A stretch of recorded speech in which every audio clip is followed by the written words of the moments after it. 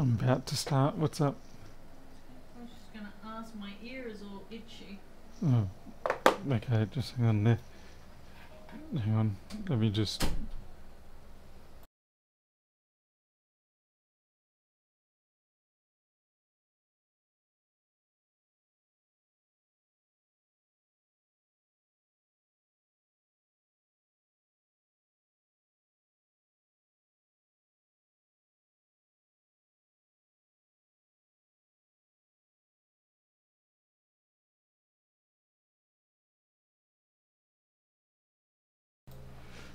Alright, that was timing.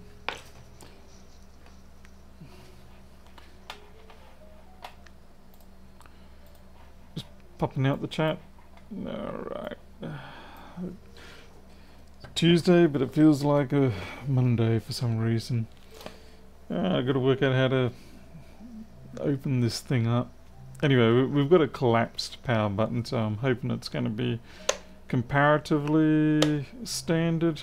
Otherwise it's going to make my life comparatively unpleasant.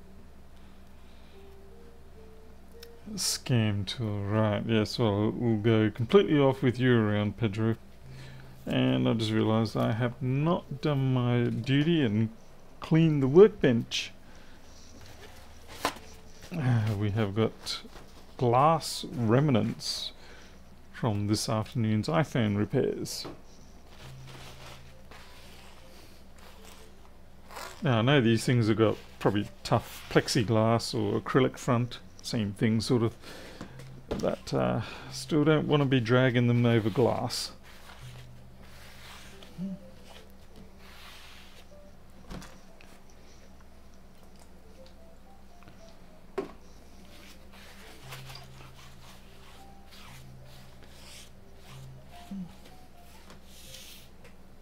Right. Now you might have a chance. It's hard to say whether they will make this easy or difficult to disassemble. In some ways you think, well, you know, they're technician people, they should respect that. It's annoying to have difficult to separate items. But on the other hand, they may go, we're the superior technicians. Therefore, we're going to inhibit you from being able to open this stuff up. Guess we'll see. Now, there is an inner panel here, but not sure whether it's related or not. And the outside does have a...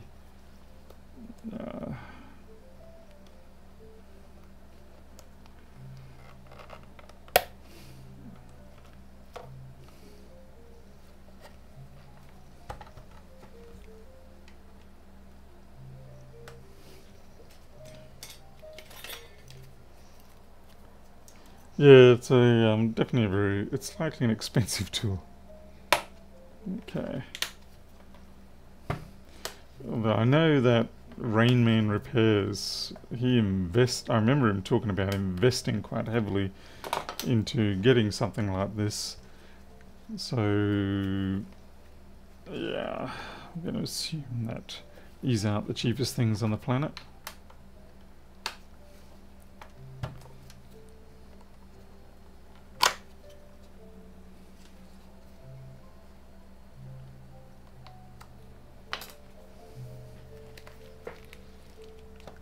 I might take this inner panel out just in case.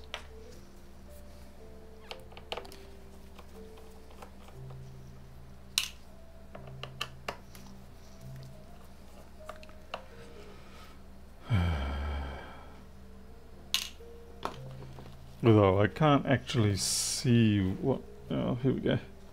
There's a little bit of a lip here.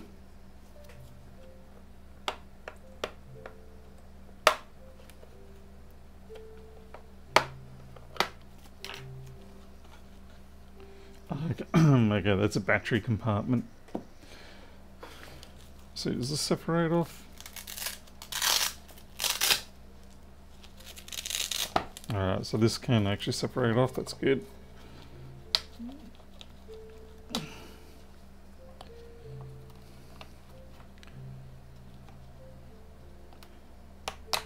Well, at least they've made that comparatively modular.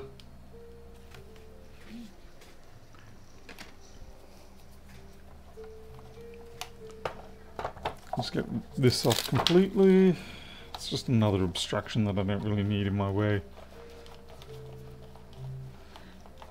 Pedro, it's a GIT, Git. That's why it says on the title.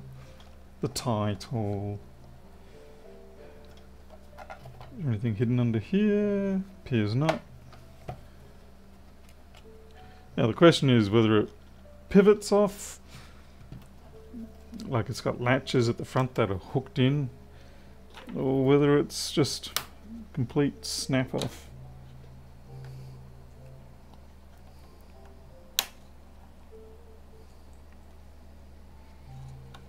Obviously you don't want to go at it too hard.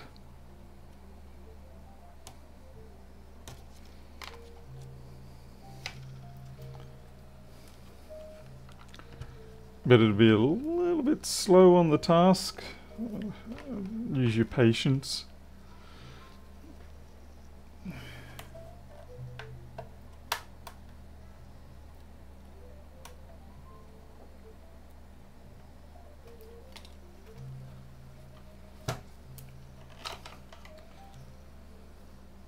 Oh, okay, this is a drawing penny thingy. I'll take that off too. All these little things, they're convenient while the device is in use, but while you're trying to work on it, they are quite a nuisance.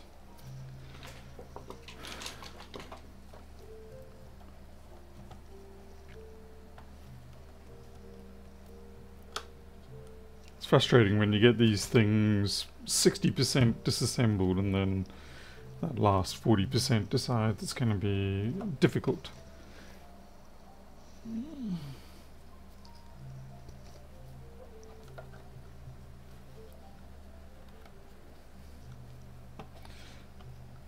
And it's probably one of those things that once you've disassembled it 1 or 2 times, you can pretty much do it in your sleep.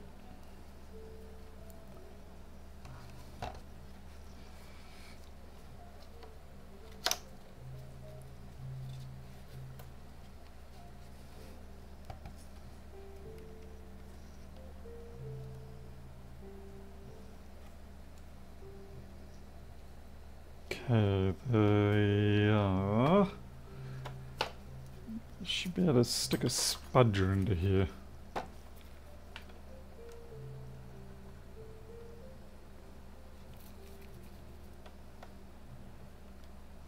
And hopefully not subject myself to the spudger directly.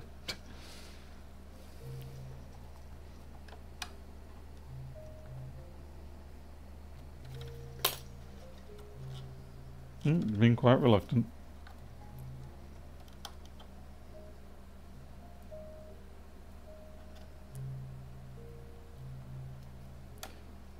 Because the whole time you're always worrying, listening, waiting for that dreaded plastic snap noise.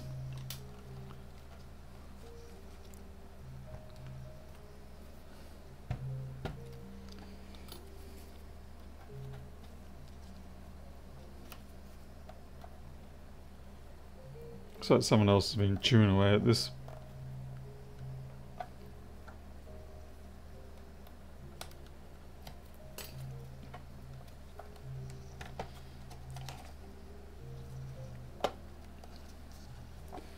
Okay, we've got a bit of a rubber bumper for the bar for the leaning, but does it conceal a screw?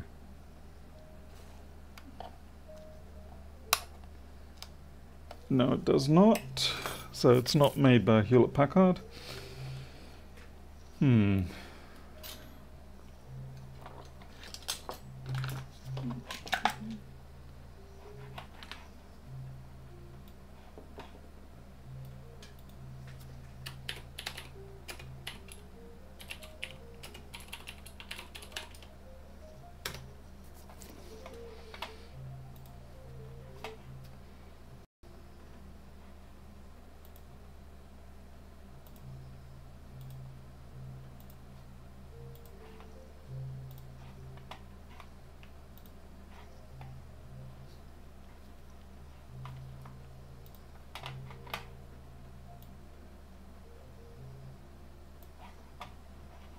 The flippity flip.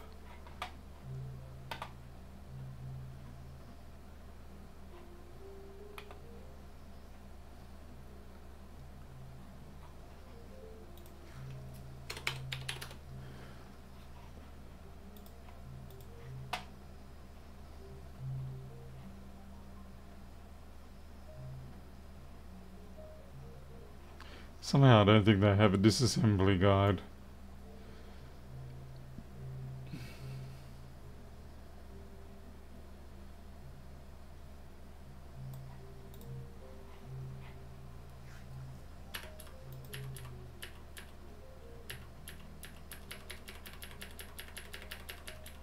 Surprise, frickin' surprise.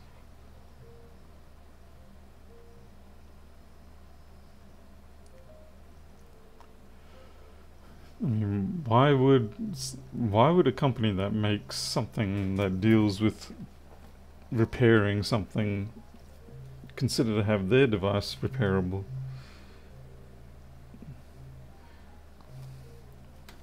Like I said, we're just sort of stalled on some clips somewhere, and it's a gamble between myself and the clips. It's like I don't know who's going to win or lose.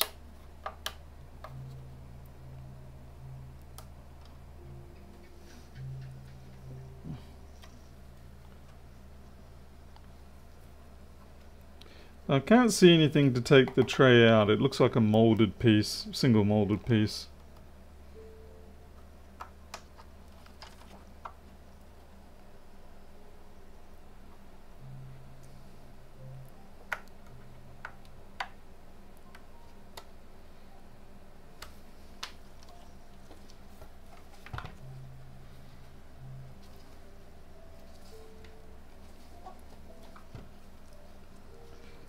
I gotta say, it's annoying already.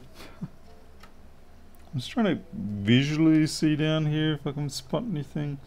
Certainly I can't seem to see any extra like mounting stumps or anything like that.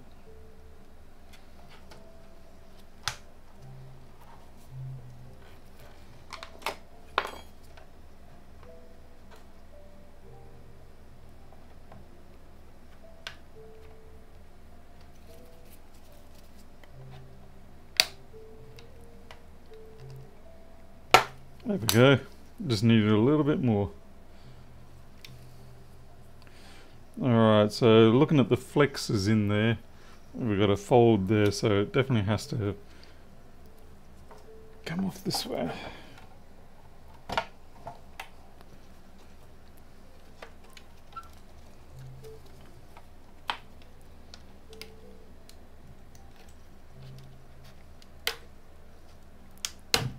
Oh, there we go. Geez, Diablo, yeah, I don't know. Okay. Well, I gotta admit, that is a sensible design. That's a little bit short on that flex there, but other than that, that's pretty sensible.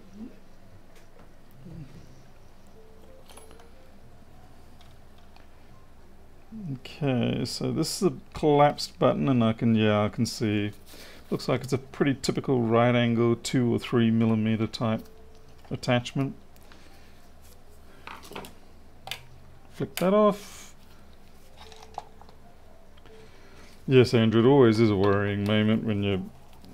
So it's a real gamble between taking it too far.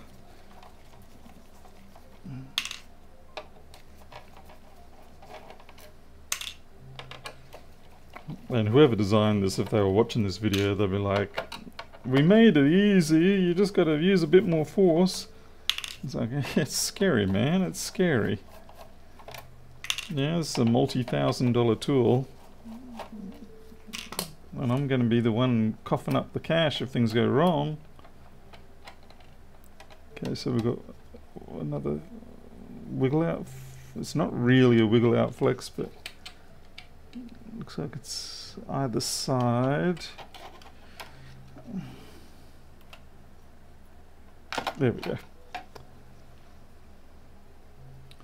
Oh yeah, you can see it's punched it right through.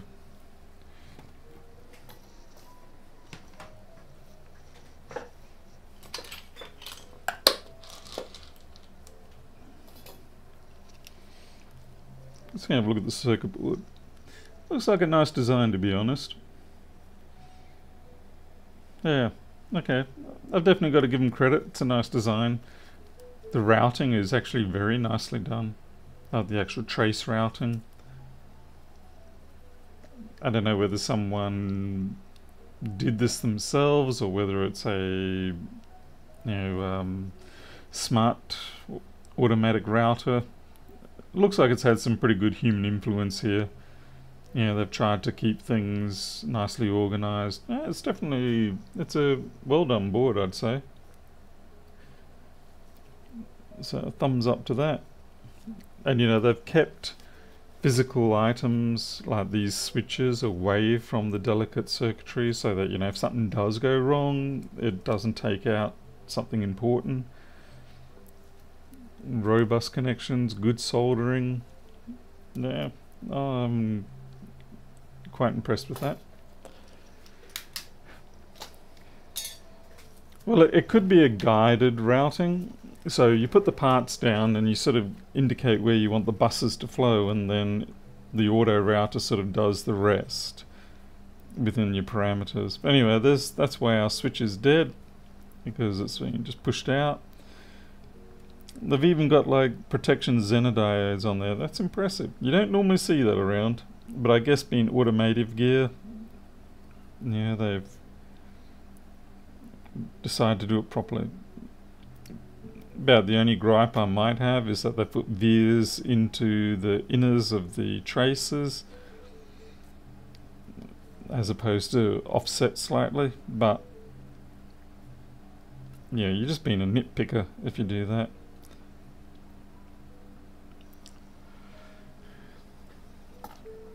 Lewis is going after John Deere for GPL violation. Oh, this will be interesting. The sad thing is, the most likely outcome of that is that John Deere will just close off even more. I know there's been a few other businesses in the past that have been pulled up on GPL violations, and they just shrink in even more, and you get even less out of them.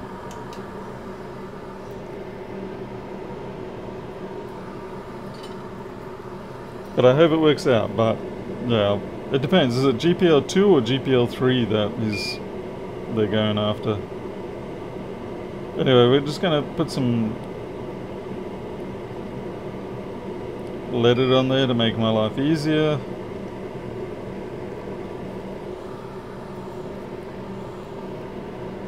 I'm trying to wonder if I can just manually split this off.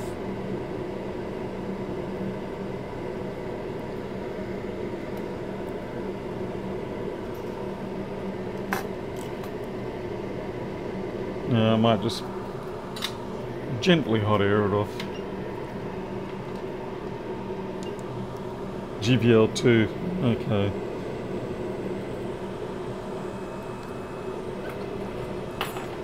Because there's been plenty of companies in the past pulled up on their GPL violations, but not a lot tends to happen. You don't really get the whole, yay, we killed the evil, we slayed the evil monster, and now they're gonna give us all their source code and stuff like that. It just doesn't happen that way. I wish it did, but it doesn't.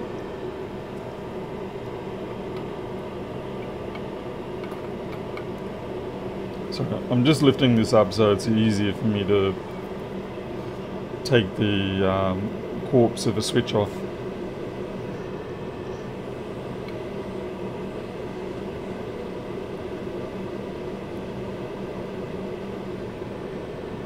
Hey there, Toby.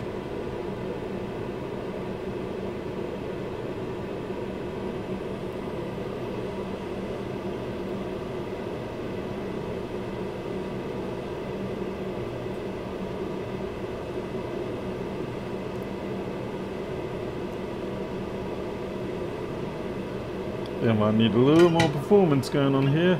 Come on.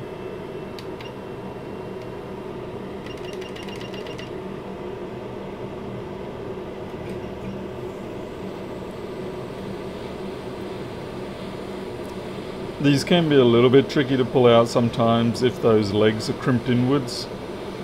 And they do tend to have this grabbing effect.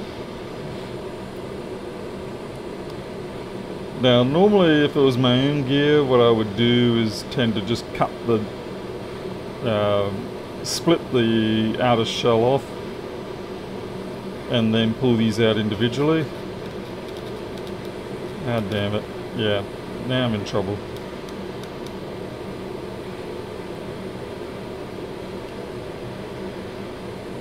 I'm in trouble here because I do not have a steady... I need to get something better to put this on. Ah.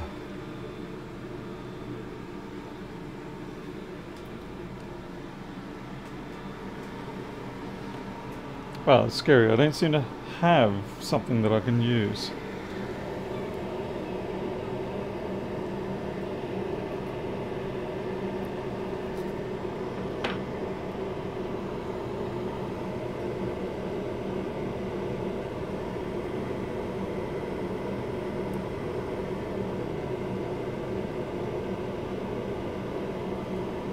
Yeah, I might actually clip it out at this point.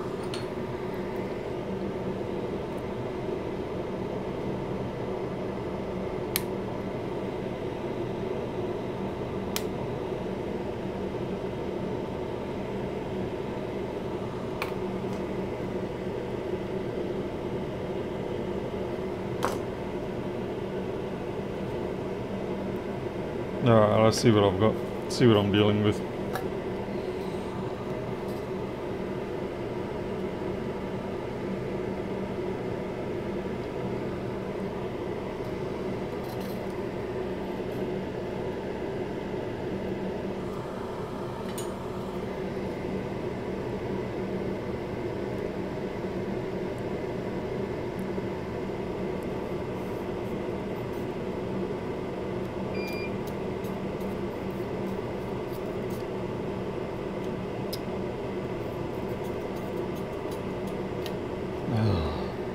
What's going on here?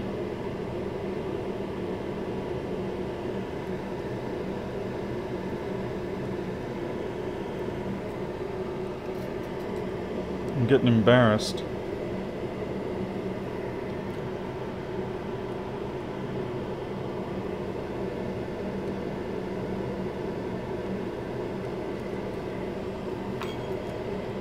I used to have to do this sort of bollocks when I used to make some radio control gear, and every now and then, due to the heat issues, I would have to redo all the tactile switches like this.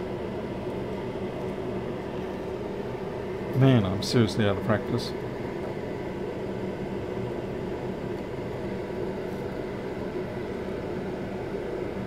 It's oddly more difficult under the microscope, but at the same time I can't really do it without the microscope. Okay, that one's free. Right, okay.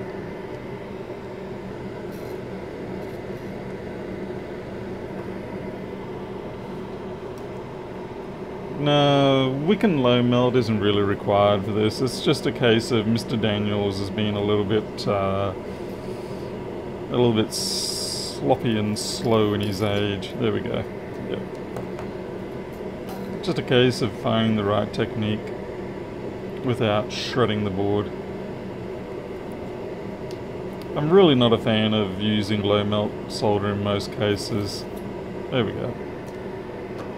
More a case of find the appropriate technique and go for it from there. There are the occasional scenarios where low melt is required, but a lot less than I feel people jump into.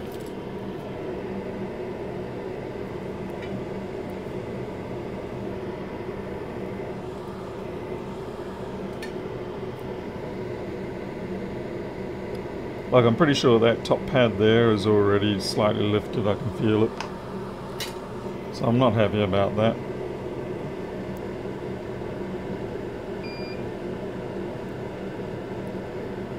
Geez, that's a lot of solder in there.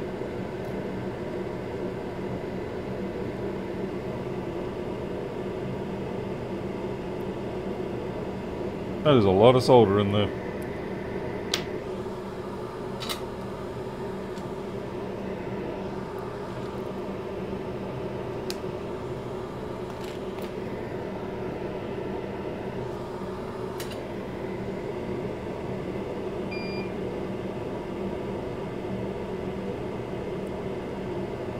And that one cleared up nicely, thankfully. Yeah, the back ones are just physical restraint. The front ones are the actual signal lines.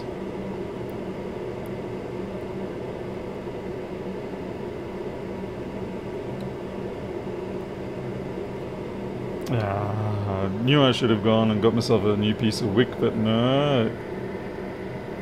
Thought I could suck it up with that last little bit of wick. But I was wrong. Intuition was right. Laziness was wrong.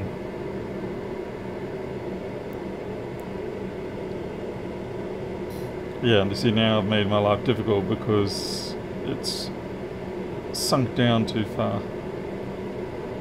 There we go. Alright, now we can clean up our mess. Would have been nice if I could have just hot aired it out in one piece without having to go through all this rigmarole. Now let's try to constrain the flux spreadage.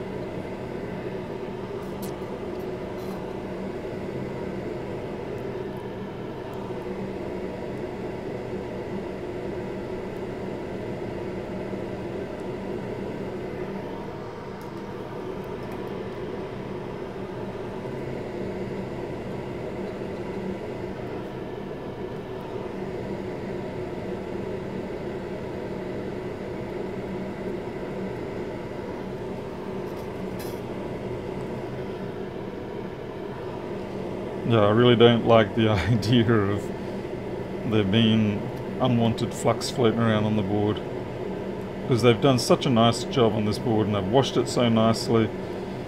It feels terrible to actually sully it up.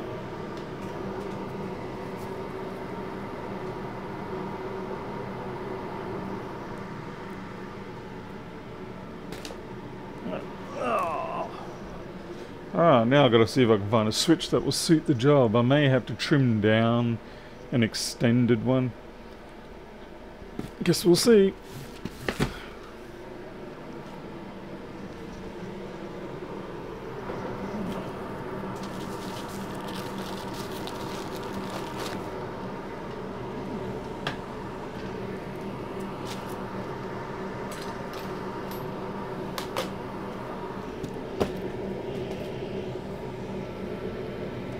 So, my box of switches.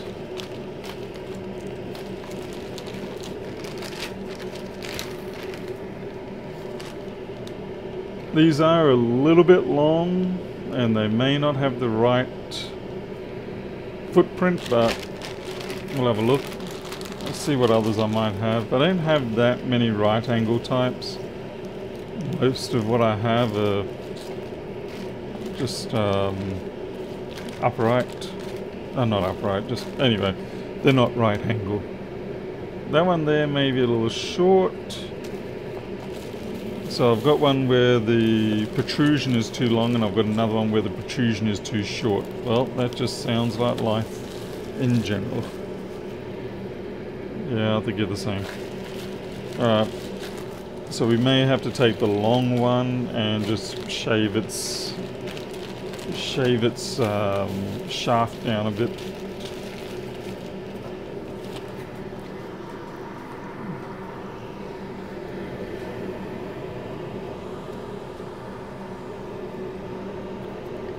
run a comparison here. Actually, yeah, maybe the shorties will do it.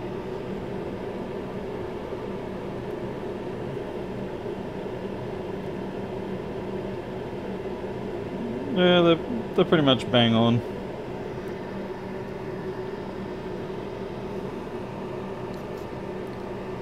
Now to see if the footprints match. Shockingly, they do. Huh. Wow. Well, I've only been holding on to that switch for 15 years. Finally came into use.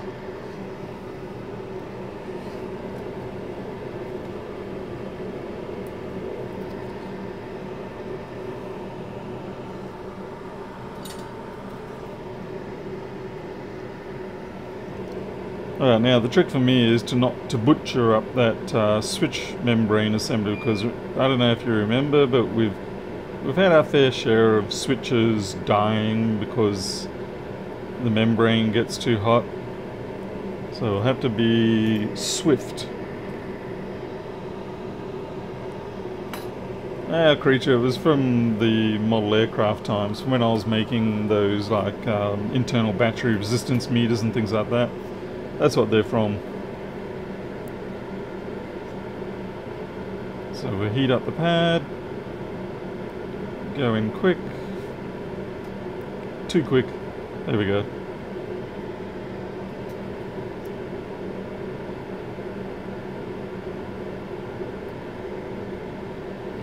There's a little bit of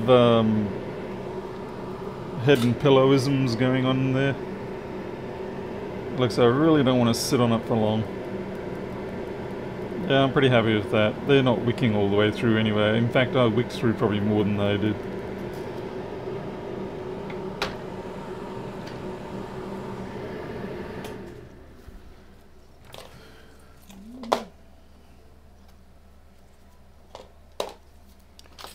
Of course, all this is going to do is reinforce my bad habit of not throwing things out.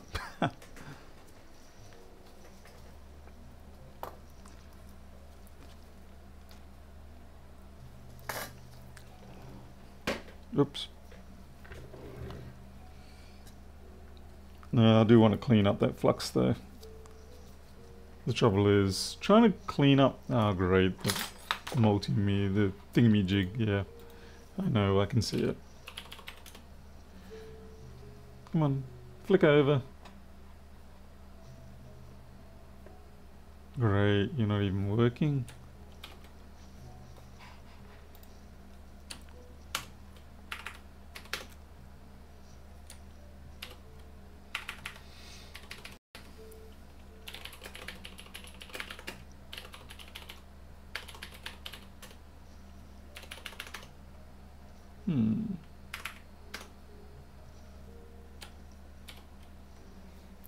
Okay, try something new and exciting. Come on, yeah, there you go.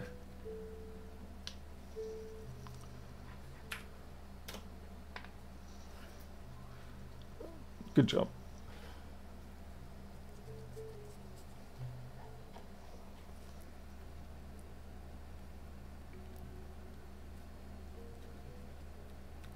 I'm not sure why I'm bothering with the flux, but yeah, I just don't like leaving more flux than I have to behind. And if it takes me a couple of minutes to wash this up, then so be it. Yeah, so you can see, probably due to the age of the connectors, there would have been a little bit of corrosion on those pins, and so they haven't fully wicked, the solder hasn't fully wicked onto them. But look, I'll be honest and say, given that we're dealing with tiny amounts of current into those connections, it's not something that's I'm going to worry about. There's a decent enough portion that has wicked up onto the pin, so I think we're going to be okay.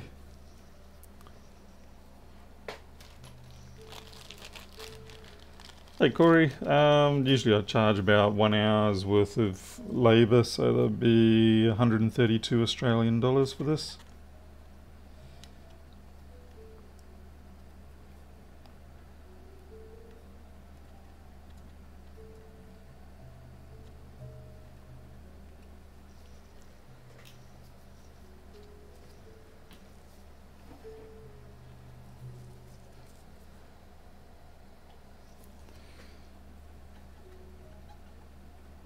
How much would you charge, creature? 2 hours?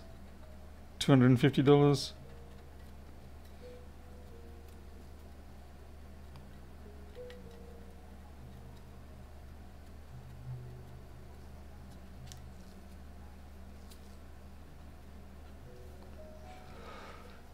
Charges like a lawyer. Oh, okay, so it would be 15 minutes at $1,700 an hour. I get you now. That's smart. Okay, I think we can say that's pretty damn clean now.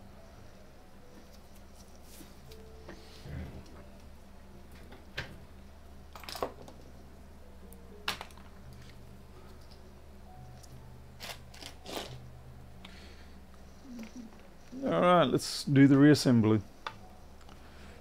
And hopefully we don't botch that up. Oop, there's it.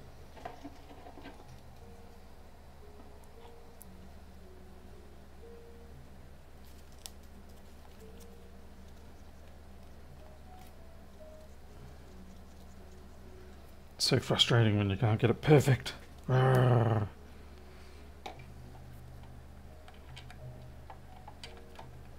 The only squawk I would have is that style of connector for there is a little bit awkward. But all things considered, I mean, you got to admit this is like 100 times. Okay. That's the noise you want to hear.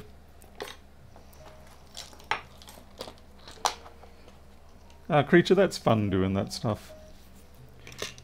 I've been having fun fixing up my software, obscure bugs.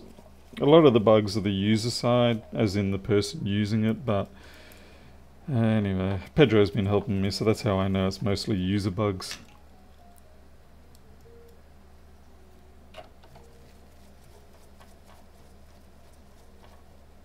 Hey, B-Blood.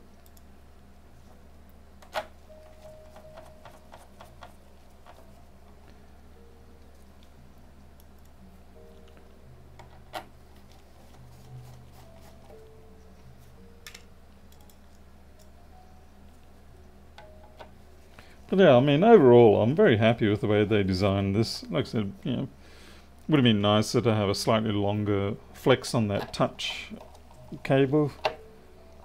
But realistically, that's pretty good going. Be nice if more equipment was designed like this. Just got to torque it up. This is going to be used in vehicles. I don't want it rattling loose.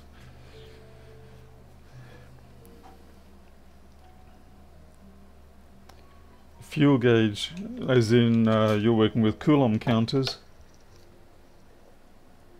Yeah, I've done a few of those over the years.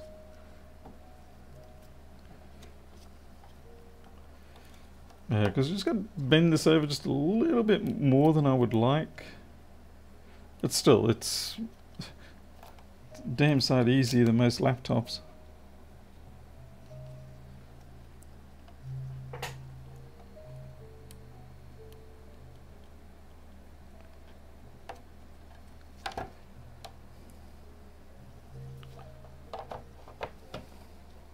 I'm guessing we just clip back together.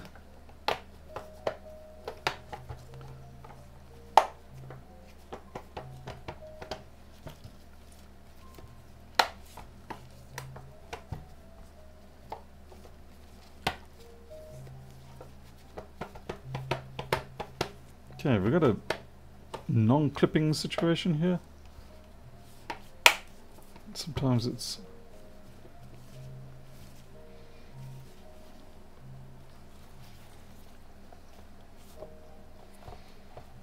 yeah, let's plug the battery in, see what happens. Hopefully no smoke, because I'll be in big trouble if that happens. Or at least I think I will be.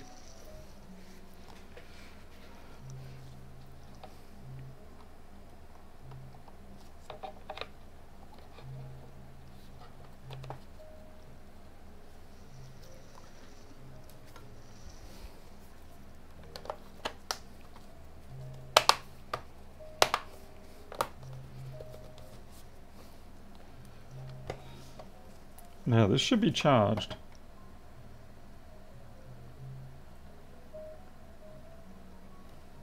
Oh, I saw something.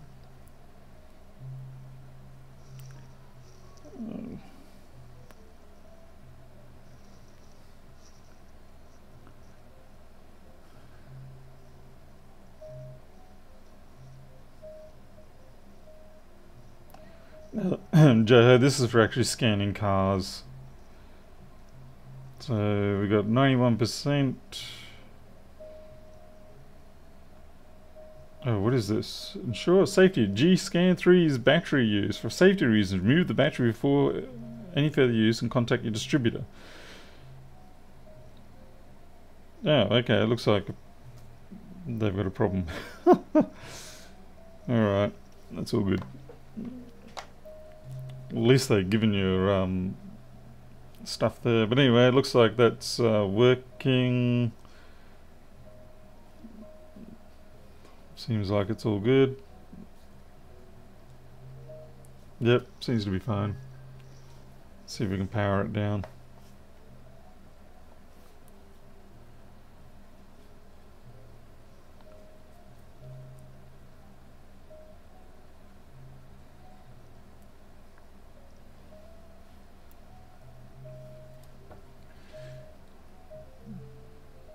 I've still got the plastic stuff on there. There's a little, what do you call, what's the thing Caradog hates doing?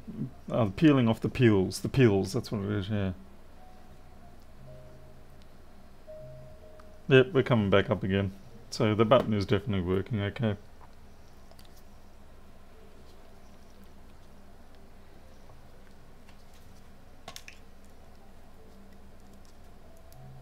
Okay. These battery compartment screws are a Phillips 1, not a Phillips 2.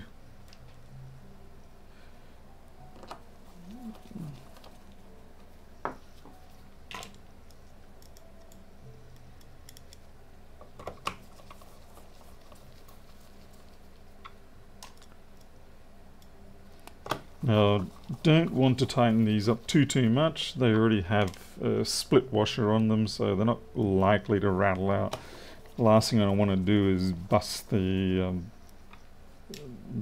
posts. Yeah, ADB2 diagnosis system. Yeah. Yep, there we go. Yep.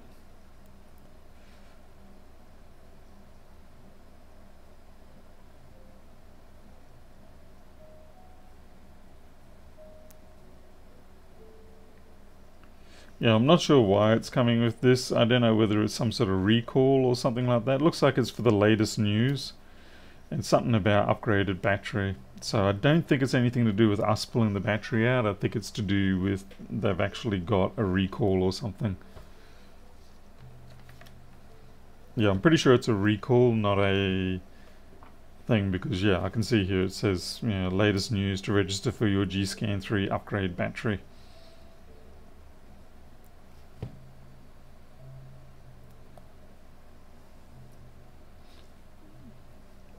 Anyway, that is working, so it wasn't too bad after all. Thank goodness for that. I really wasn't in the mood for a difficult thing.